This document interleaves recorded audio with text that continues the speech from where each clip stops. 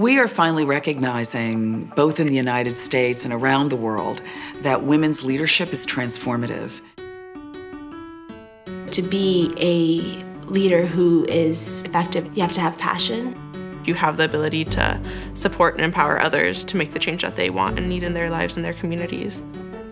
Being able to approach people with compassion and being open to what is different is a part of what makes a good leader. Having the ability to make every single person in the room feel important and feel like they are a part of this unit.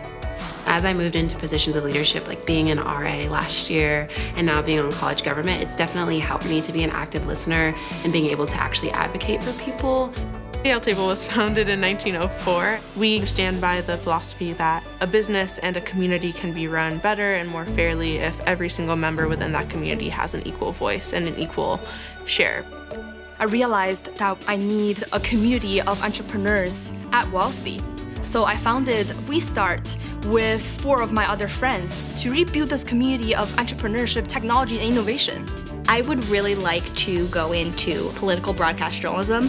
So people like Diane Sawyer, women who have absolutely led in the field of journalism, who are Wellesley graduates, have been unbelievably inspiring to me. What's so great about the Alumni Network is we have alumni everywhere in public service, government, private sector, medical. The world needs more female leaders. We are half of the world and we need to be represented in leadership roles. When women lead, they change the world for the better. And that's everywhere from the family to the communities, to cities, to states, and to nations. What better place to begin that leadership journey than at Wellesley?